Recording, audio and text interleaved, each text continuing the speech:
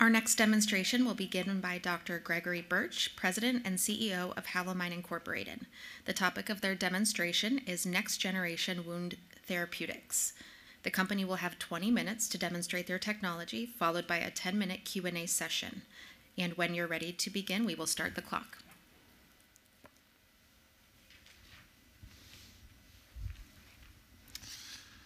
Thank you. Well, in preparing for the event today, I had a long conversation with our medical advisor, and he said that the easiest part of your job will be to convey the benefit of improving morbidity and mortality among our troops. And so that's what our company is doing. We have a new therapeutic agent, new wound dressing compound that provides a lot of benefit for the battlefield. So, in reviewing data on battlefield statistics, we've identified, we understand that our medical combat teams are doing an outstanding job at improving outcomes for wounded warriors. And there is, however, one area that seems to be an opportunity, and that's in the area of infection control. The statistics indicate that with particularly blast trauma and gunshot wounds, that there's a 1 in 4 chance of a casualty or a patient acquiring an infection, and a symptomatic infection. And that, in fact, increases by about twofold with regard to burns and burn injuries. And unfortunately, of those particular patients, about 1 in 2 runs the risk of acquiring a drug-resistant infection, which of course then becomes much more difficult to treat. And one of the interesting factors today is that the strategy is to essentially employ a golden hour, stabilize the patient and evacuate the patient within 60-minute strategy. And so within 60 minutes, that patient is returned to an office or a facility that's pretty well equipped, and we still see this kind of problem. One of the issues is that right now the treatment methods that we use are standard gauze, maybe a standard injection of an antibiotic, but a lot of these strategies really date back to the 80s, and so we're using some pretty old techniques to try to combat this problem. So, the systems are out of date. We have a methodology of evacuation that requires a 60-minute kind of time frame, and unfortunately, what the Army is looking for is to go to a different paradigm. In the future, we're looking at the potential of having to provide field care, prolonged field care of up to 72 hours. And this is also potentially in austere environments where evacuation is going to become very, very difficult. And interestingly, DARPA has been working on some really fascinating technology. And they're trying to utilize a concept called biostasis. And this is public information, so you probably have encountered it already, but biostasis is essentially a methodology of slowing down the biological functions of the body, much like a hibernation process.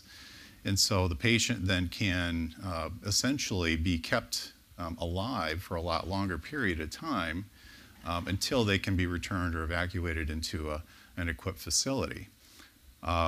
The unfortunate part about that is that the pathogens aren't able to be slowed down. They continue to grow. So in order for that to really be effective, we have to figure out a way to also slow down the pathogen risk. And so that's a problem that, among other things, our company can solve. So I want to jump back and talk a little bit about who we are. So Halomine is a spin-off company out of Cornell. We're only a year old. We were formed in 2018. And we are focused on commercializing some antimicrobial technology that was developed at Cornell that has higher efficacy and lower costs than a lot of the current solutions that are out there.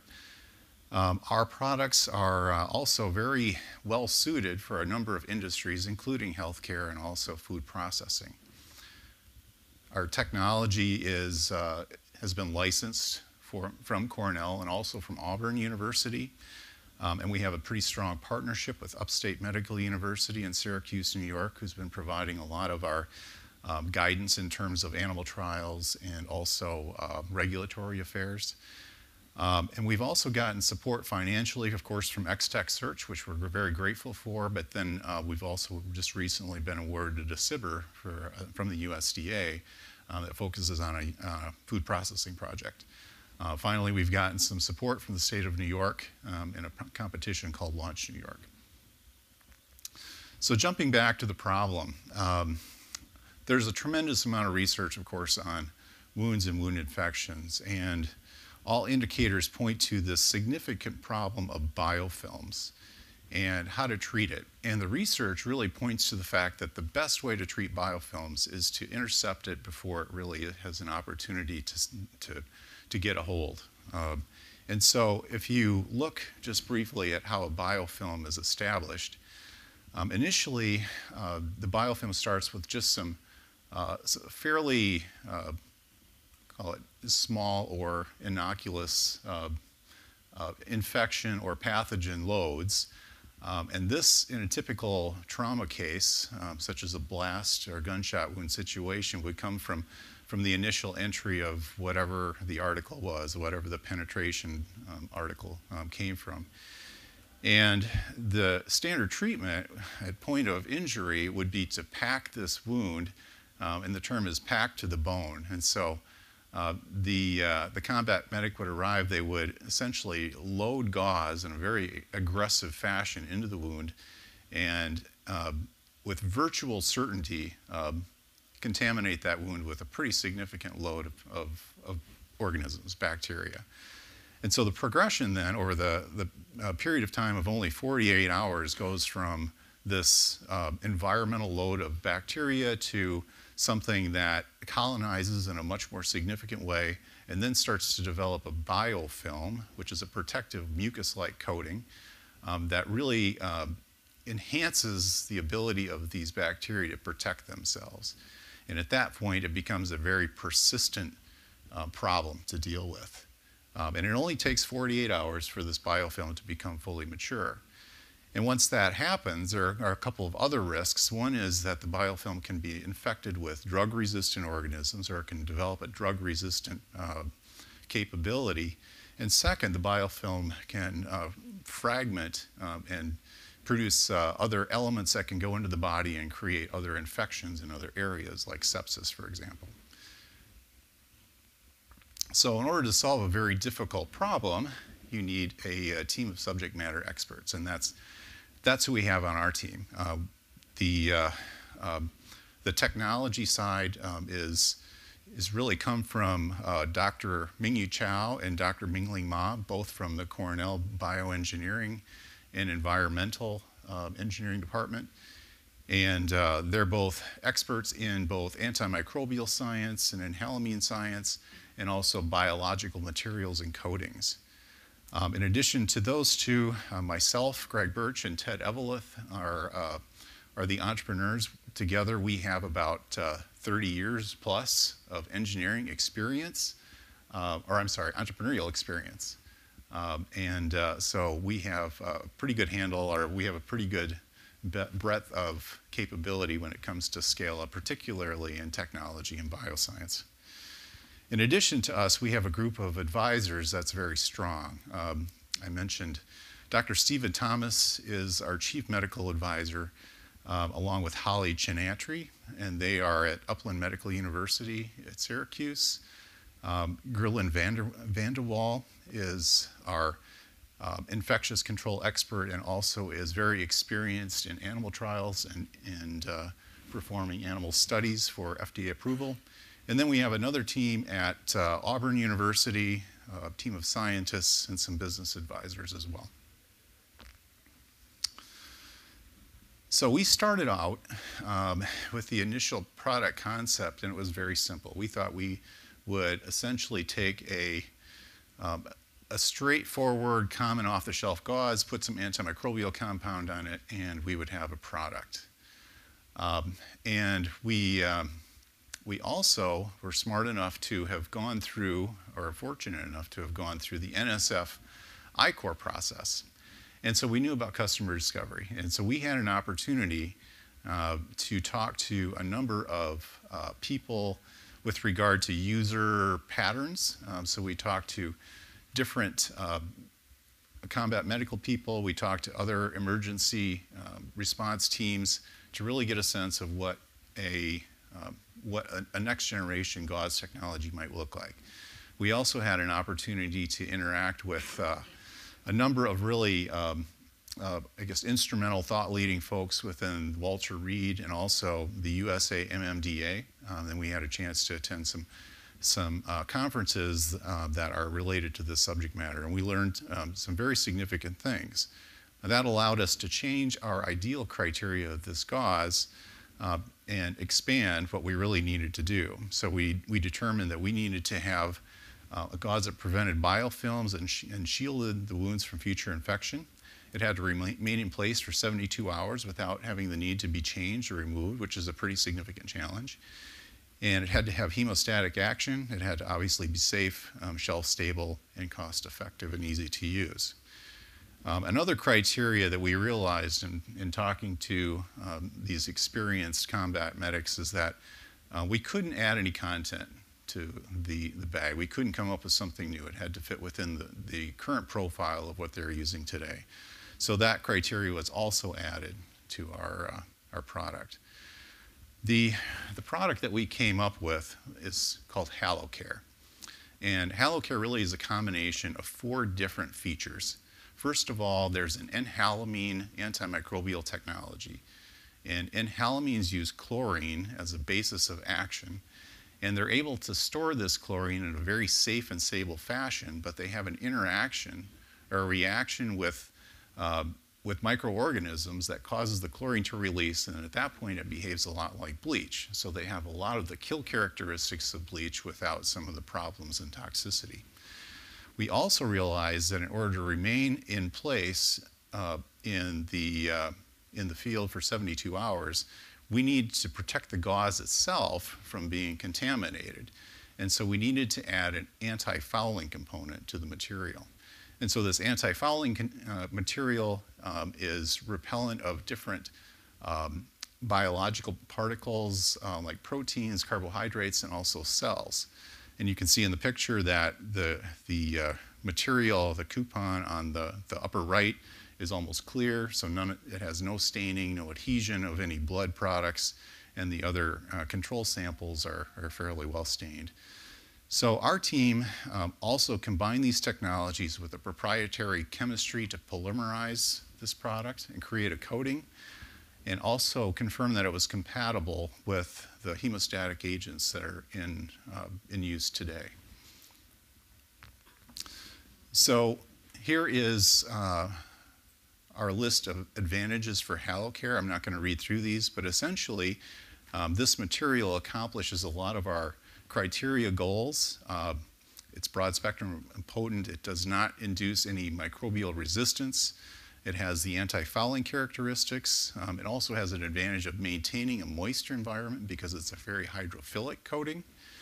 And it seamlessly incorporates into a lot of common materials that are used today. And finally, we realized that it's 1/30 the cost of silver, which is a common alternative for antimicrobials that the Army, I know, has used to some degree. So this profile checks all the boxes of our ideal design criteria. So we're really excited about that. And the next portion of our work with regard to the capstone was to validate our product and do a proof of concept.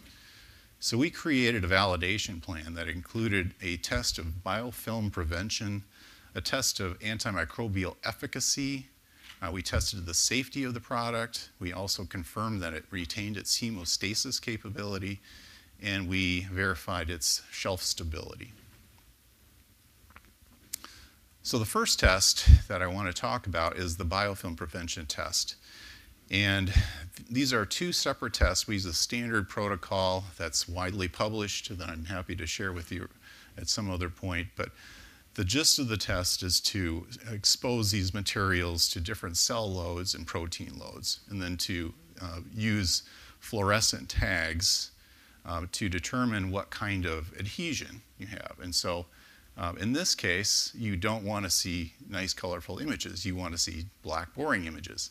And in the case of the Halocare technology test on the left, you can see the control surface is bright green, which indicates a lot of protein adhesion, whereas the Halocare product is black, so nothing has stuck to it. The test on the right is a cell adhesion test, and same concept. The control surface is loaded with bacteria after being exposed and incubated for a period of time. There's no inhibition of growth, but the Halocare technology is clear. There's nothing growing. So same concept here, only instead of a two-dimensional test, this is a three-dimensional test that we used and took some data with a confocal microscope.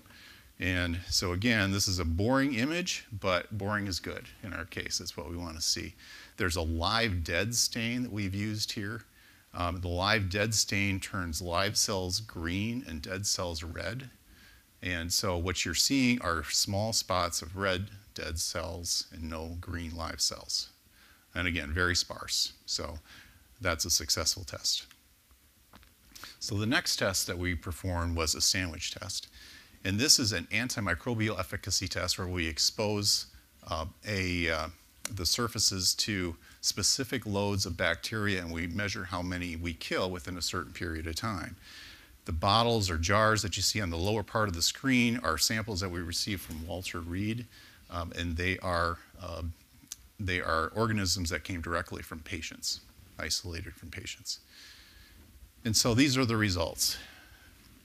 And you can see on the left, control samples showed really very little effect when exposed to these different organisms.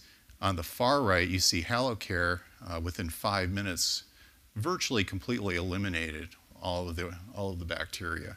There is one line that you see there in orange, which is a candida, which is actually, if you've heard of Candida auris, it's an emerging threat. It's a fungus, and it's a little bit different animal, so we also wanted to test that. And we did very well against Candida auris.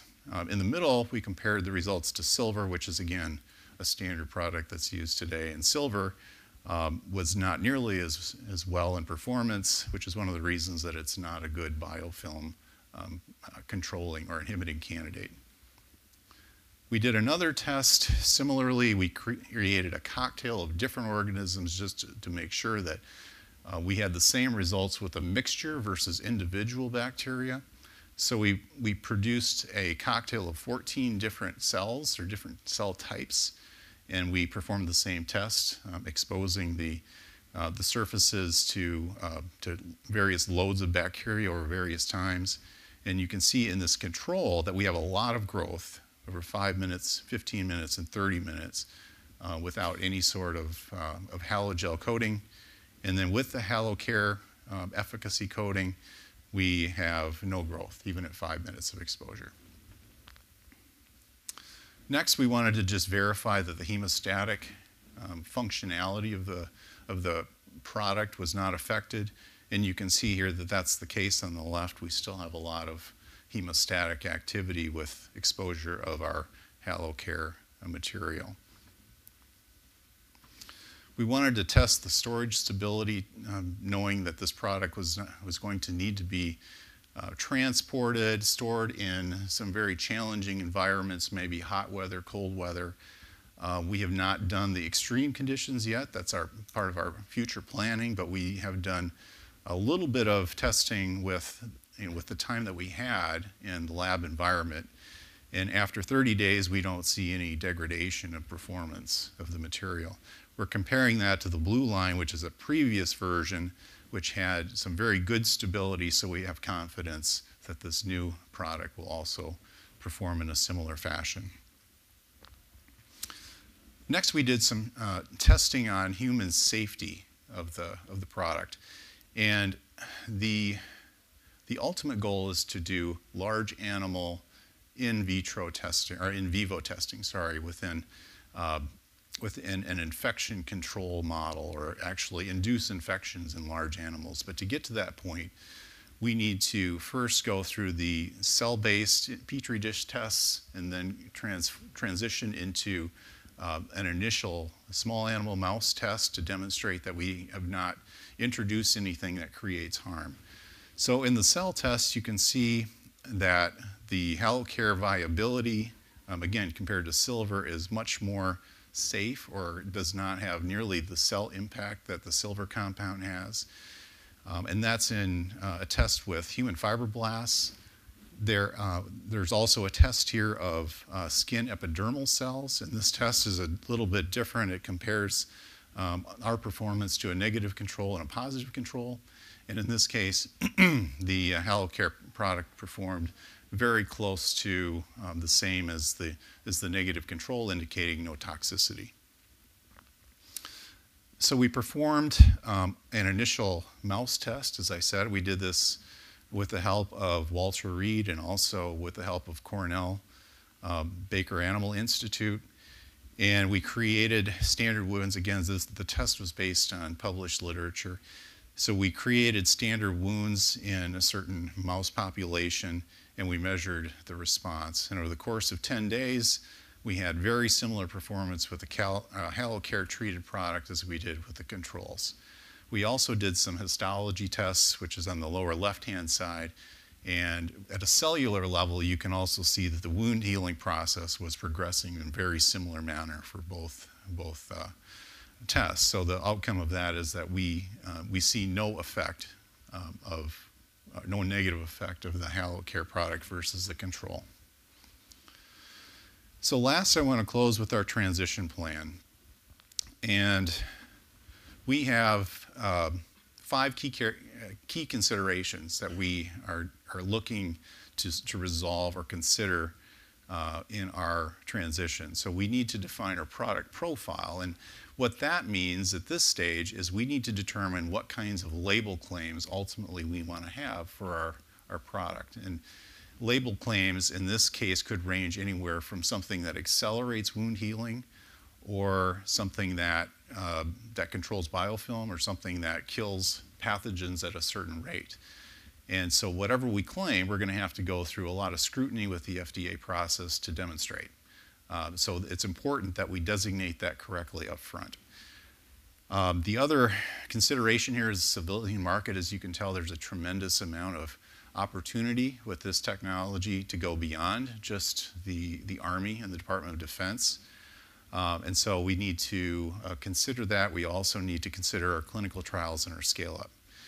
So this is our commercialization plan, and I don't anticipate that you can read this, but the important thing is that we've accomplished a number of things that we set out to do early on in the initial xTechSearch plan.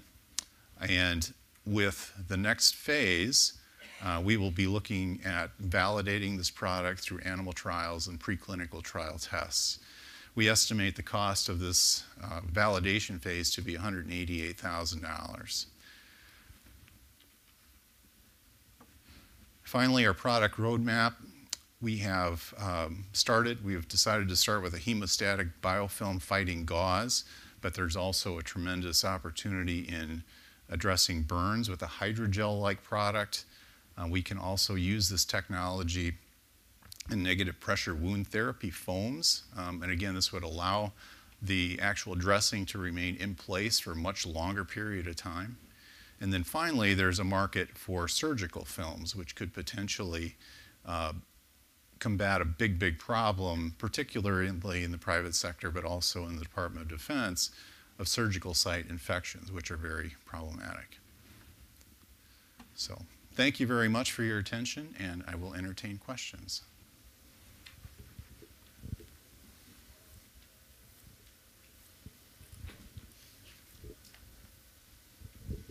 Thank you. Excellent presentation. You mentioned potential for accelerating healing. Have you actually conducted any of those tests?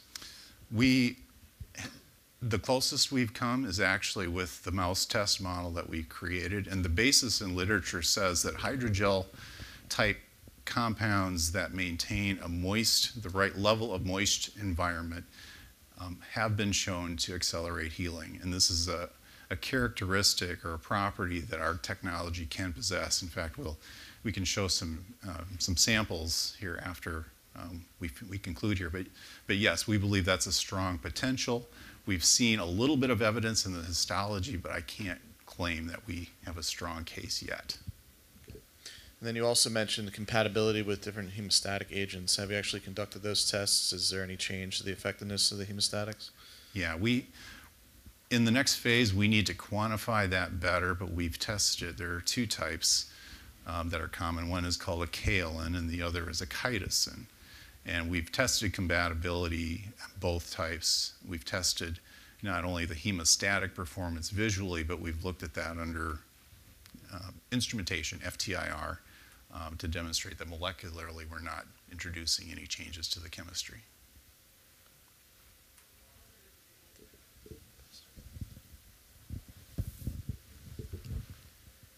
So you showed some statistics, so I'm going to ask the statistic that matters to me when switching from one product to another, 1 and 4 and then down to 1 and 2. Of those 4 and then down to 2, how many soldiers actually die or lose an appendage due to an infection? Because if it's not, a large number, what are we looking at statistically for that number? It's not easy to find those exact statistics, but I will say that there are pretty legitimate claims that infection is the #1 cause of post-injury death right now in military hospitals. It's also the #1 cause of hospitalization. So solving that problem does make an impact from what I've seen in the data. Any ambient temperature limits or ranges that this is most effective or least effective? Like if it's very cold or very hot? It's a good question. I would say technically that that's definitely something we need to validate, but with regard to anything where you're not experiencing freezing, if it's actually in use, obviously you're not going to drift too far away from 37 degrees Celsius. So I wouldn't see any real concerns there in terms of efficacy. There's no heat-based or temperature-based portion of the effect. I'm probably more concerned about doing the environmental testing on shelf life, to be honest. Yes, sir. Have you looked at when the chemical is exposed to immune cells, like white blood cells, does it spike because it's got this agent now, this chlorine? Does that cause any impact on anything of it? You mentioned that you sprayed it with this biostatin before, but how does it impact your immune? But if an infection gets in, I have a spike in my white blood cell count as a result of the infection. Does the exposure to this chemical create a similar type of effect? We haven't seen that. All the cells that we've tested fibroblasts, we've tested epidermal cells. We haven't specifically tested our compound against some of the cells related to the immune response, like you said. But we haven't seen any negative toxicity towards any eukaryotic cell. So no, I guess that's the best I can answer. Is there like a level of you talked about the chlorine storage impacts. Is there a level of chlorine that it's safe for the body that we know of, or have you tested that, whatever? Yeah, absolutely, there is. The body is constantly generating its own chlorine. In fact, the immune response uses hypochlorous acid in a lot of ways to attack threats, and so there's chlorine everywhere. So I noted in the book here, you received a number of SIBRs.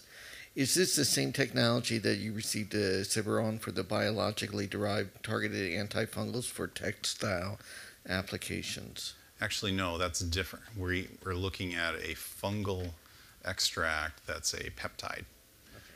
So totally different. All right, thank you.